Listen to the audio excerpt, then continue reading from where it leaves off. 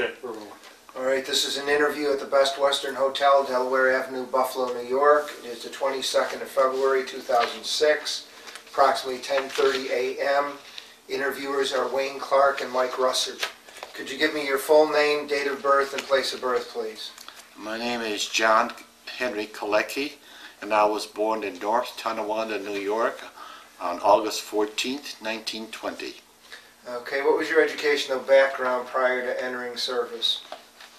Well, I was a graduate of North Tonawanda High School, and I was in my junior year at Canisius College when I volunteered to join the Marine Corps. Okay. Do you remember where you were, how you heard, and your reaction to Pearl Harbor? I believe I was at my girlfriend's home. It was a Sunday morning, a Sunday afternoon rather, and that's about all that I can recall. It was on a Sunday, and I was at the girlfriend's. Either I was there for brunch or lunch. I'm not sure. Do you remember any reaction at all when you heard about Oh, very much surprised. I didn't think that anything like that could happen in our times. Although I was intrigued with the negotiations going on in Washington, because at that time there were two Japanese ministers that went to Washington to negotiate some kind of an agreement dealing with lifting the embargo on scrap iron and on oil, and somehow that the Japanese economy was very adversely affected by our actions in the Far East. Okay. Why did you decide to enlist? Well, I was jealous of all the other guys that were going into the service, and I was still a student, and I was left alone, and that kind of put me in some bad straits. I didn't feel good. So there was a speaker that arrived at Canisius College, and there was sort of an assembly, students assembled, and I was impressed with the Marine Corps speaker, so I decided to join the Marine Corps. Okay, that was my next question. Why the Marines? Okay. Yeah. When did you go into the Marine Corps? I believe it was in 1942, but I wasn't called to active duty till about maybe 4 or 5 months later. Okay. Where did you go for basic training? I went to San Diego for my boot camp. Yeah. What was that like, and how long? Well, it was rather strenuous, but I didn't mind. I didn't mind the rigorous demands that were imposed on me. Actually, the first 2 weeks were the hardest. Then the third, fourth, fifth week, we spent 3 weeks on the firing range, where the pressure was somewhat off the recruit. Yeah. So how long total was your basic training? I believe it was 7 weeks. The Okay. total was 7 weeks, and then I joined the. We had a choice of whichever services we want to go, either into artillery or infantry, whatever. And I joined the paratroops. I wanted to go to the paratroop school. Now, why was that? Did you have any? Well, I was a pilot. I actually had a private's license. I could have joined the Air Force, but for some reason, I had a premonition that I would die in an airplane, but I wouldn't die on the battlefield. So I abandoned my hopes of being a pilot to becoming a paratrooper, and I joined the paratroops at Camp Gillespie in California. And strange thing happened that in the course of my training, the paratroop program was abandoned. So consequently, here I was ready to get my wings, so to speak, and the program was canceled, and the 4th Paratroop Battalion, which I was in, the 4th Paratroop Battalion formed the nucleus of the 5th Marine Corps Division. Had you made any jumps at that point? I never got to it. I got as far as folding the parachute. That's as far as I got. I did a lot of running, believe me. The calisthenics and the exercises and the running that we had to do were quite extensive, quite demanding. But I accepted the challenge. Yeah. Okay, so you went into the 5th Marine Division. At Camp Pendleton. Okay. After the paratroop school was disbanded, I went to Camp Pendleton, forming the 5th Marine Corps Division. Okay. And where did you go from there? Well, from there, we went to Hawaii, the main island, and there was Camp Tarawa, where we did extensive training.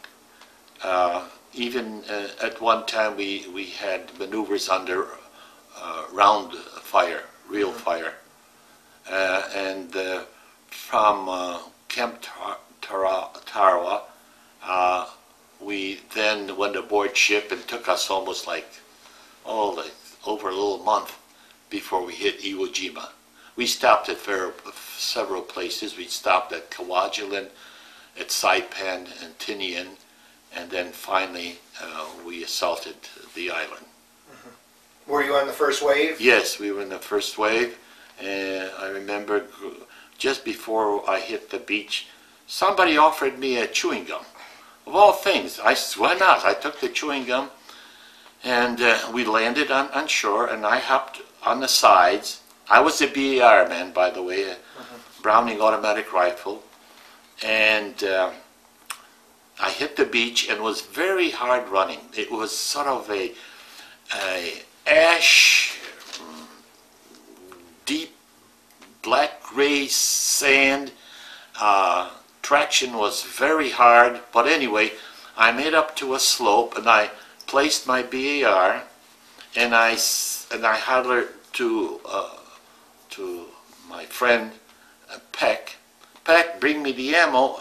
And as I turned and I says, Peck, bring me the ammo, a bullet grazed my eye and the top of my nose. Just as I turned, Peck, give me the ammo, a bullet grazed me and tore the lower line and tore the skin off the ridge of my nose. Had I been looking forward, I probably would have lost both of my eyes and the bridge of my nose. Fortunately, I turned to my right eschewed, and that kind of saved my life. But a stupid thing happened. A corpsman immediately gave me a shot of morphine, bandaged my both eyes that I couldn't see. I somehow crawled into a shell hole, a deep shell hole, that you could even put a little cottage. It must have been a shell hole exploded by a 16-inch naval gun, I assume. And after a while, I said, I got to take a look, see what's going on. So I know I felt some slight pain because the morphine immediately took action. I lifted my right eye and I looked at the crest of the shell hole, and there's a huge floating Japanese mine. How it got there, I don't know. I tried to crawl out of this shell hole, but I couldn't. So some other Marine came by, saw me there, and started yelling, "You get out of there before that thing explodes." And he gave me a hand. Somehow, he took his sling off his rifle and handed it to me. But anyway, he got me out. And then I was escorted to the beach, and I ended up on the hospital ship. So I was on the hospital ship, about a week or more. Well, being aboard ship, they treated my eye and nose with some kind of compresses. And I questioned the nurse, why don't you apply sulfur powder? Because that's what we were using at that time on any wound. Sulfur powder was the thing. She says, no, we have to put these, it seemed like Vaseline compresses they put. He says, we want we want the wound to heal from the inside out. This way you won't have a scar. So I went along with it, okay. Well, about the third or fourth day, I was ambulatory, by the way, aboard ship. In fact, the chaplain came to me and says, John, I see you're walking around. Would you serve as an honor guard? We're going to have a burial at sea. And I said, of course, Father, sure. So this was a very sad situation. Here they put this dead Marine into a plastic bag and some weights, which I assume were at the feet, and they had it on like a stretcher. They put the colors, the flag, over the corpse. The taps were played, and then the chaplain read a verse from the Bible or something, he said, and then gingerly we kind of lowered the stretcher, and the deceased was dumped into the Blue Pacific. It was very sad. The whole thing was over in about 5-8 minutes. And I sometimes think about being the honor guard at that very, very sad funeral. When I go to funerals today, it's a half-a-day affair. Mm-hmm. You have flowers and the coffin and all that, lamenting a mass or a service of some sort. And here was a boy that died, and the parents didn't even know what it was all about, what happened. Yeah, very sad. Well, anyway, to make a long story a little longer, I bumped into a friend of mine from my platoon aboard ship. Tucker was his name, and he told me he got wounded through the calf of his leg. He showed me his beautiful wound, and so we had lunch together. We conversed about things going on, and then about the 6th or 7th day, the announcer came out and said, "Now hear this, hear this. Any Marine desiring to return to ashore with the doctor's permission may do so." So he looked at me and I looked at him, and we were briefed that the whole operation will be over in 7 days. There might be 3 additional days mopping up the fanatics. So I said, "Okay, you want to go, Tucker? Yeah, all right, let's go." So we went to the doctor. Doctor gave us an okay. We went back ashore. And I had the hardest time to find my outfit, but I finally did. He must have been an artillery observer, so he said, "Well, the 27th Regiment and the Company B is in this direction." We finally got there.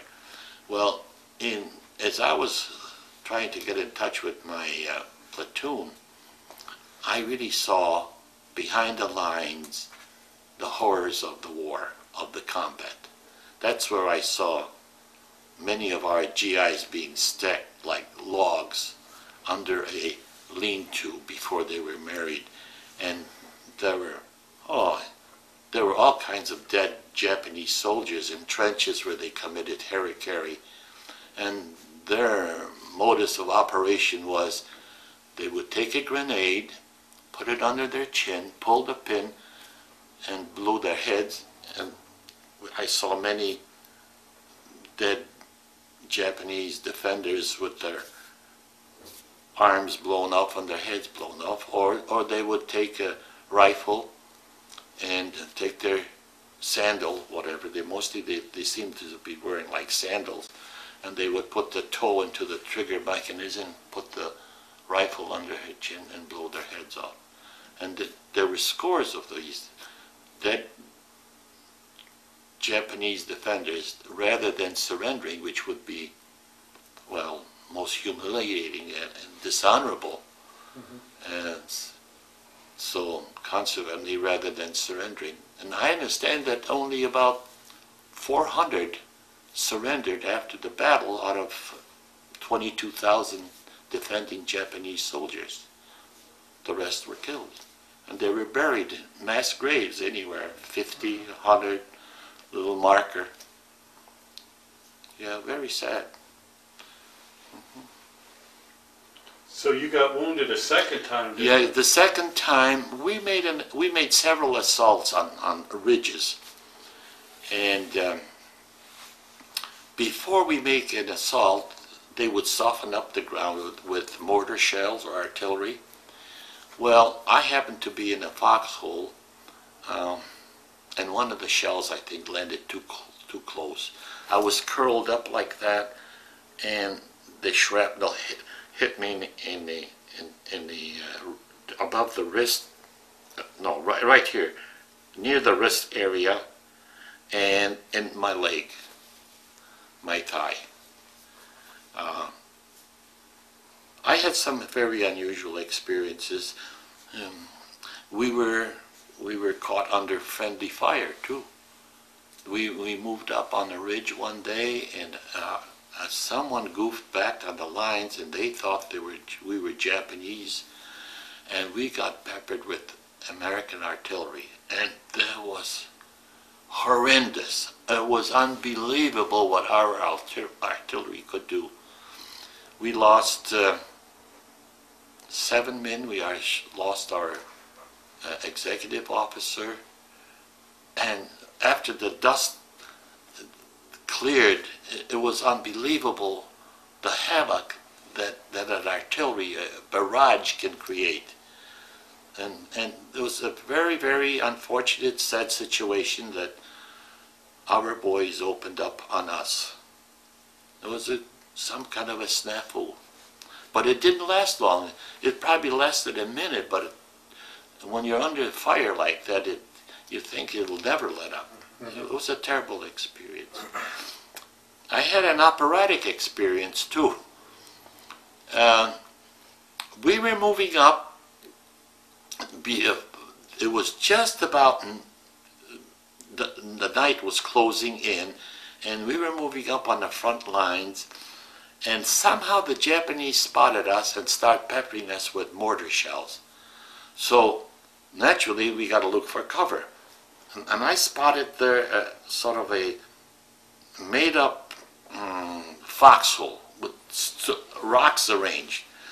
I didn't want to jump in because sometimes these places were booby-trapped, you know.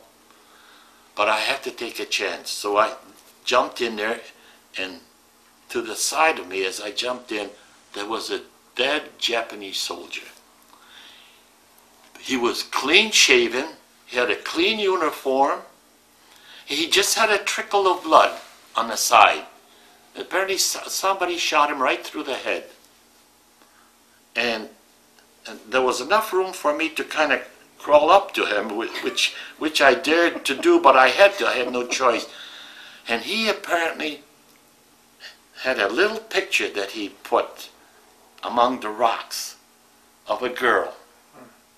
So it must have been the wife or the sweetheart of this dead Japanese soldier. And so I had a dead companion for the night with a picture of his girlfriend or wife, I don't know. Well, anyway, I spent the night with a dead Japanese soldier. I was kind of safe though. I felt safe too. Yeah. Yeah, there was some sad. We had replacements that sometimes lasted a day or two.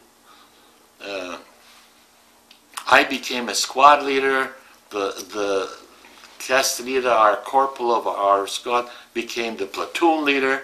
We had in my platoon, 5 lieutenants were either shot or wounded. And some of them, I understand, Lieutenant Stan Holmes, who was our original platoon leader, was killed on D-Day.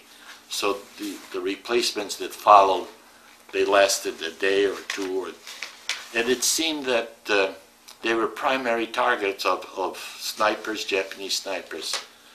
Some of the platoon leaders I never got acquainted with, or I don't even remember their names. Yeah. How did you like the BAR as a weapon? I liked it very much. Yeah, When you went back in combat the second time, you were still... It's still BAR. I still had the BAR. I still use it. And, you know, in combat, I don't think I fired more than 5 rounds. And the only Jap that I saw, a dead Japanese soldier, I saw him in a trench, and I saw his helmet, and he threw a grenade at me. And it wasn't a shrapnel grenade, it was a concussion grenade. And just bounced around, it exploded, nothing happened. I tried to shoot at him, but he was so fast, I fired after he had gone already. It was so, you know, the Japanese were very crafty soldiers. Their camouflage was something unique, something they could be proud of, really. To spot a live Japanese soldiers was not easy, because they were camouflaged and they had all kinds of foxholes, caves that they jumped out, fired a few rounds, and they would hide. Now, there was an incident towards the end, before I got wounded the second time. Our platoons surrounded, if I may use that word, a cave. And a Japanese officer came out with the truce white flag, and he starts mumbling something, and eventually they caught on he wanted a translator. So some half an hour or something later, an American translator started to communicate with this Japanese officer, and what we were told was that there were 16 men in this cave, and they're going to come to a decision what they're going to do. So this Japanese officer says, I'll be back at 11 o'clock in the evening, and we'll see whether we're going to surrender or not. Well, there was a Bushido code, you know, that every Japanese soldier is supposed to kill American soldiers before he dies.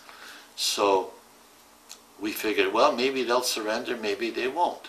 Maybe they'll come out and make a banzai charge against us rather than surrendering, because they were fanatical fighters. The Japanese did not honor themselves in surrendering to the Americans.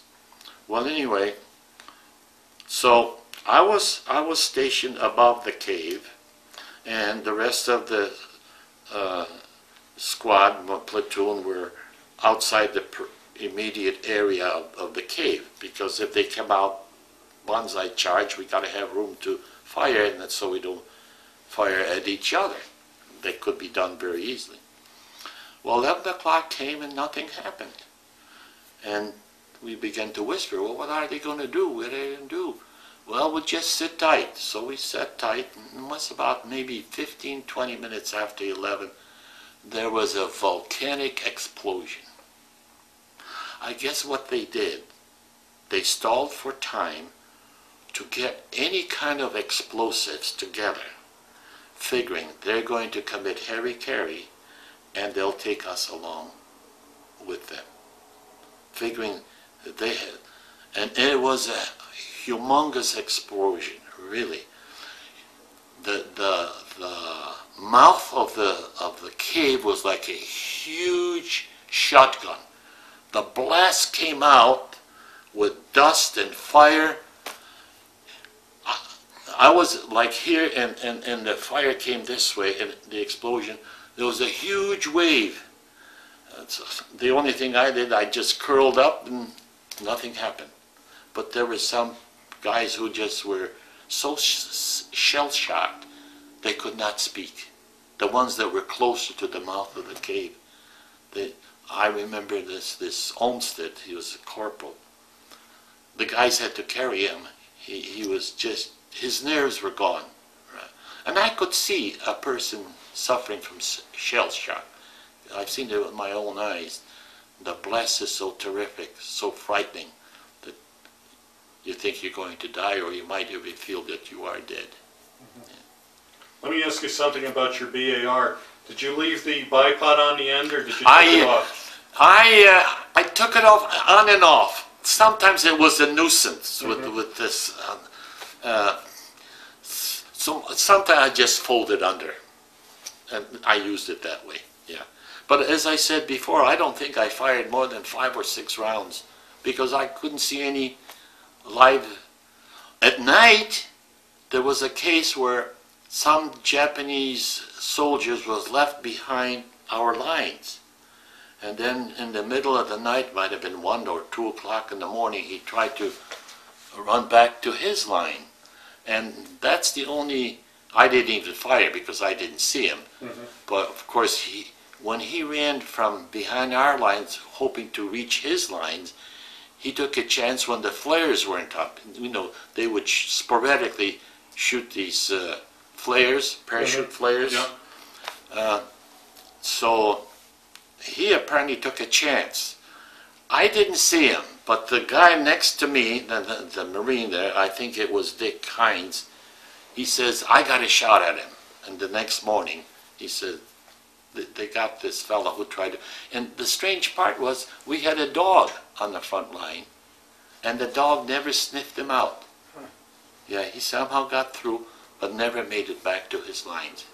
Yeah. Now, is this a unit dog that you had with you, or one you... I didn't know how they operated. The dog was there, and what the mechanics of these, how they ration these dogs on the front line, I don't know.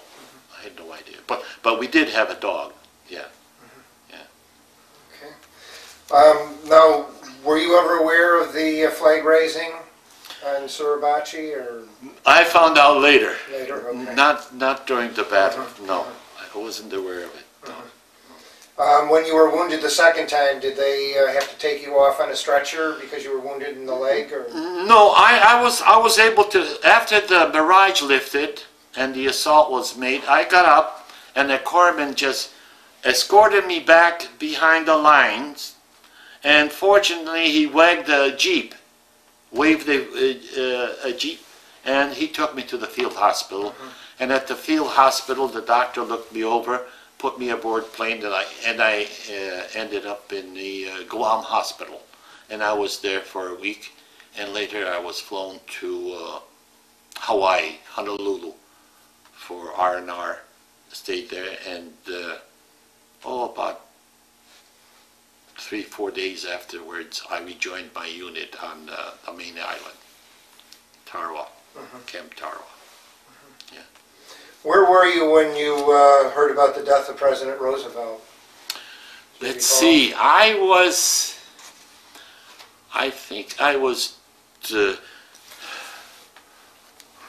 might have been at recreation room. What happened after I got, the fact that I was wounded twice, I was entitled to a 10-day furlough. See? So, I went home for 10 days, and I came back, and they didn't know what to do with me because I was recommended for officers training, and the war was coming to a close. So they put me in charge of a recreational room, hall, ping pongs and pool table. Now, whereabouts was this? Camp Tarawa. No, Camp Pendleton. Camp Pendleton. So I was on duty 8 hours and 2 days off. I didn't have enough money to enjoy the 2 days off because I'd go to LA, and there was a church, a Catholic church, cost me a dime or 25 cents, I don't recall now. Was it 10 cents or 25 cents? They provided me with a bed, a towel, and clean sheets to spend the night. So, naturally, I went to LA as often as I could. Yeah. And the way I got there was mostly hitchhiking. Sometimes I take the train, but the train was packed, it was standing room only. Unbelievable how congested public transportation was from Pendleton to LA. So I preferred hitchhiking. At least I had a little elbow room. you know, and usually the truckers were pretty good, and even civilians sometimes picked up Marines, take them to Pendleton. Yeah. I mean to L.A. How did you personally feel about the death of the president? Do you recall that at all, or? I thought more about the guys that friends that I lost in combat than I did about the president, really. Yeah. I had some very close personal friends, and I saw one of them get shot through the neck, and I saw him die, and I couldn't do anything about it. The corpsman came, started applying a bandage to prevent the bleeding. He'd tear it off. He'd be shaking. I think he actually died, probably drowning in his own blood. He died a terrible death. Yeah. So my thoughts were more on what happened at the battle than I did. Of course, I knew the president died, and we all thought, well, and the word was out already. The war is practically over. The Germans and the Italians were already surrendering, and I was thinking more of going home than anything else. Yeah. Did you have a reaction at all to the dropping the atomic bombs? Yes, I had a reaction. Now, I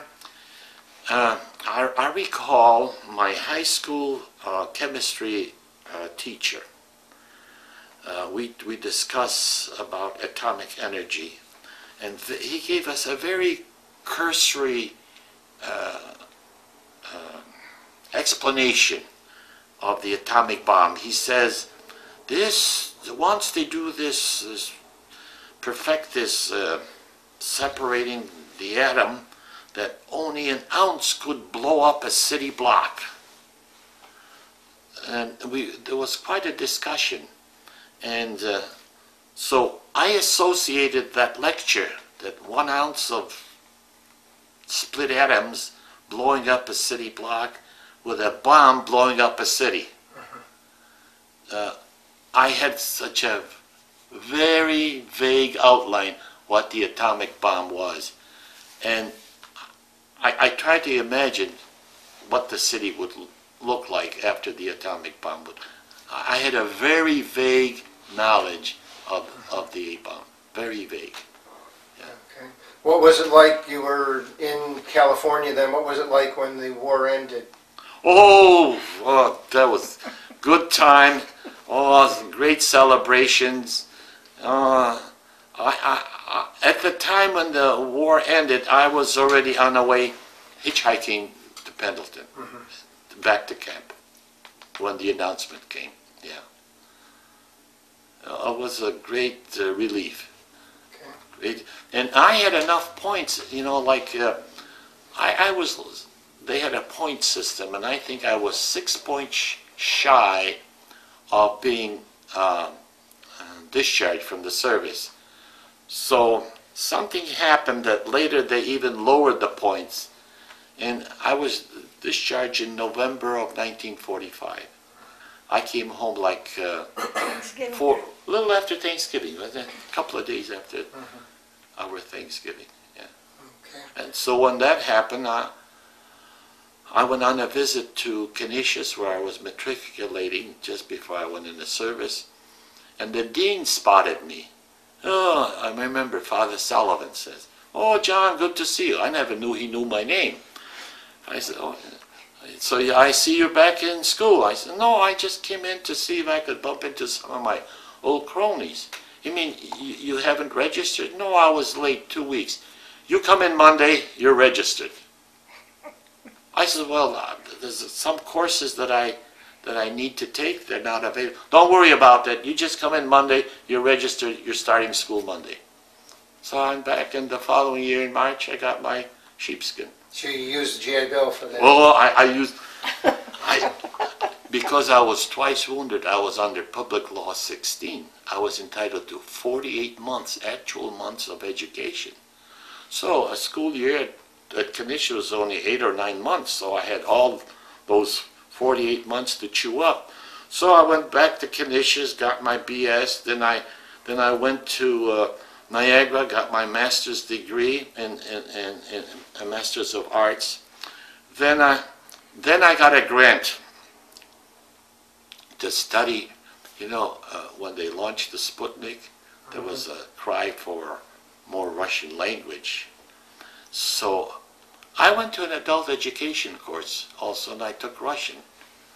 So I had a little bit of Russian, so I applied for this federal grant.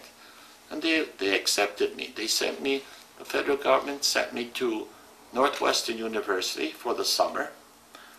And then the following year, the second part of the program, they sent me to Indiana University to study Russian language and culture. And the second part of the Indiana program was 5 weeks in the Soviet Union. So I was an exchange student in the Soviet Union in 1963. That's when the Vietnam War really got with. What was that bay where Johnson kind of... Tonawanda Bay. Yeah. Well, anyway, I spent 5 weeks in the Soviet Union, and the program entailed visiting several universities, museums, art galleries, conversing with Russian students. Now, the Russian students wanted to speak English, and we wanted to speak Russian, because they wanted to sharpen their English, we wanted to sharpen. Well, anyway, I was fortunate to be one of the 64 students that were chosen under this program to go to the Soviet Union. I came back, and then there was a New York State grant to study Russian. So I applied and I got that state grant, and it was offered at Canisius College.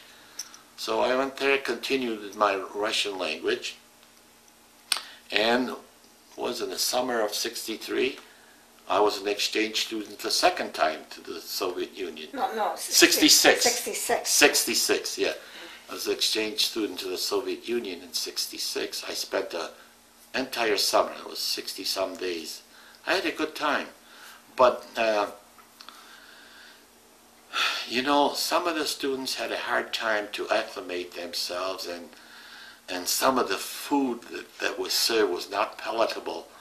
I'm of Slavic descent, so I'm used to sour cream, and I'm used to buttermilk and sauerkraut, and pig's feet and all that.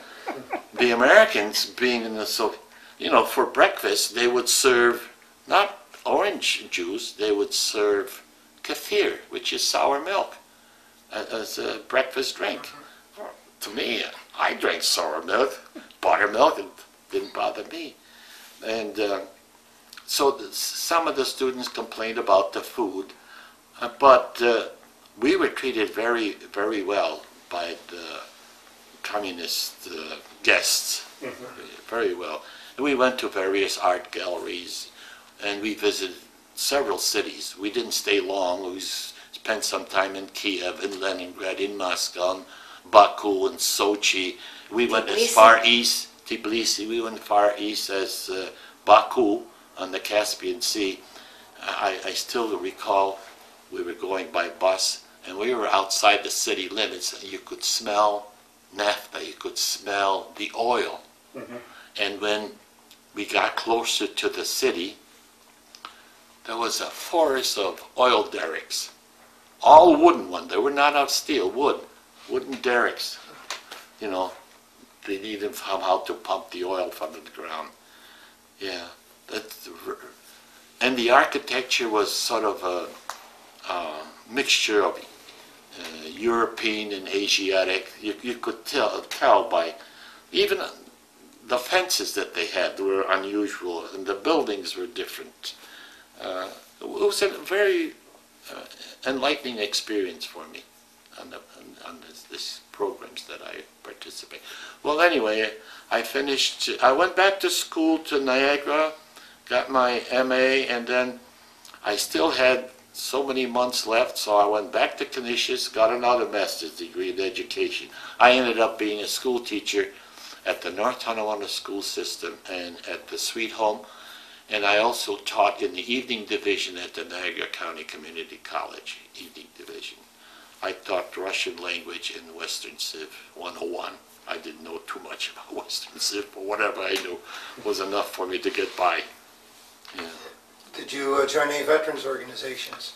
Yeah, I'm a life member of the American Legion. I'm a life member of the disabled veterans, and I have other private. Dumpolsky, I'm a life member. North Tonawanda, Phi Delta Kappa, I'm a life member. I've joined several. Did you ever stay in contact with anyone that was in service with Oh yeah, where was that one I picture? just showed him that picture. I'm Oh, here. here. Here's something interesting. This was I met he. Oh, you met Joe also. He came in one time. Who's from- it? Now, is this fellow still alive? Yeah, Yeah. he's in Arizona. We visited him. Yeah, visited. Okay, if you hold that in front of you, Wayne Wait a can minute, maybe I focus. got a better picture. Wait a minute.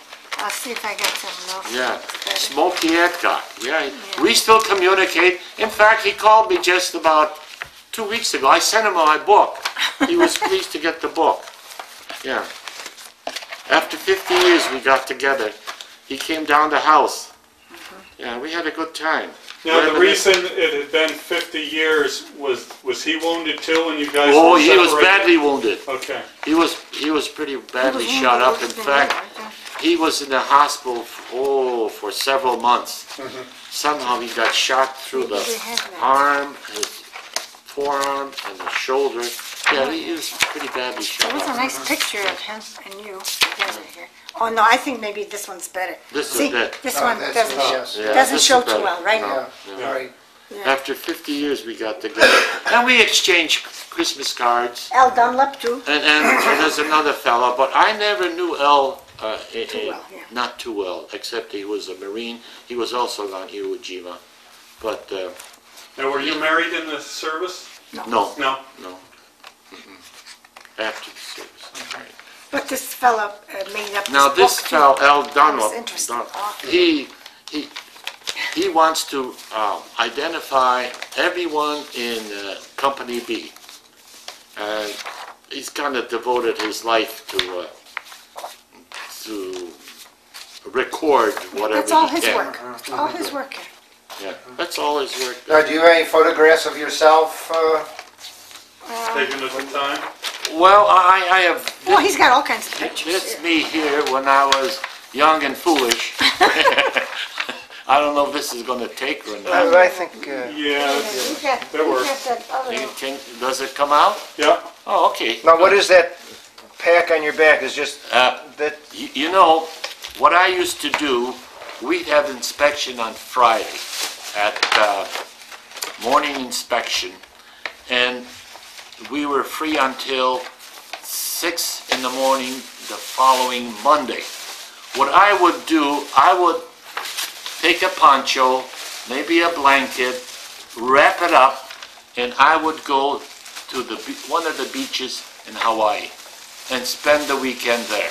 oh, okay, that's. Yeah, I'd take some food with me, some whatever, and what you see here is my own made-up pack that I would go. Yeah, I didn't recognize Yeah, that. yeah. No, this Okay. is something that I improvised for the weekend. I'm trying to find it. Sometimes I would walk to that was a 10-mile walk, but I was young, I was able to do.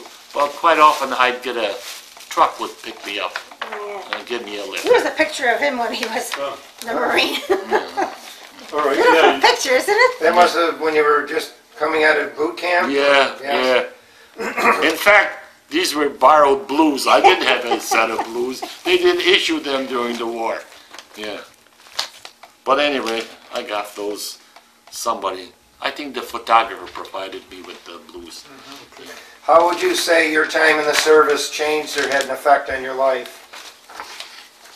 I think I can appreciate the conscientious objector, the conviction that he has.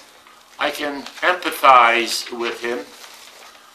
I can empathize with people who detest war because I wouldn't want my son to go through the same thing that I went through.